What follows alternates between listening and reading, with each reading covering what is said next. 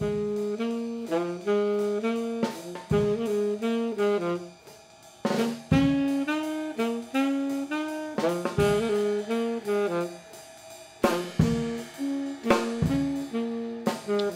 once said that the most incomprehensible thing about the universe is that it's comprehensible.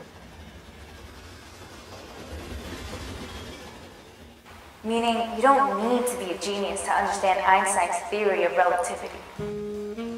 We're going to talk about how Einstein's theory of relativity influenced jazz musician John Coltrane.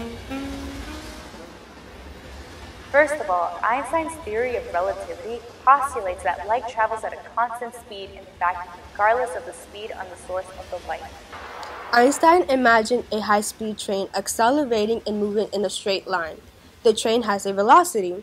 Inside the train, a passenger stands in the center. Outside the train, a passenger stands in the station platform watching the train speed by. As the train passes, two lightning bolts strike and send flashes of light into the train along the platform. The experience of seeing the flash is different based on where the people are standing in relation to the moving train.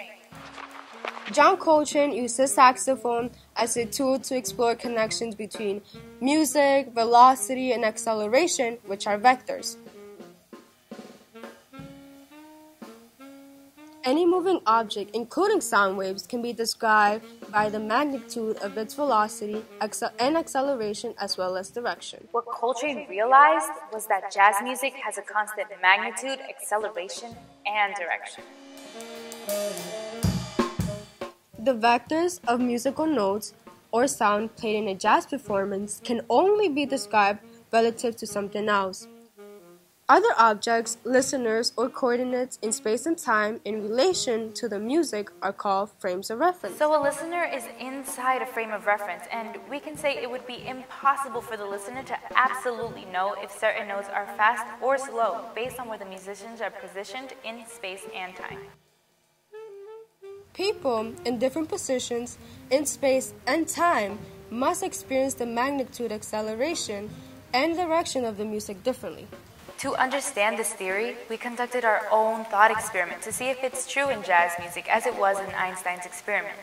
Coltrane believed that the universe can be reduced into something very simple.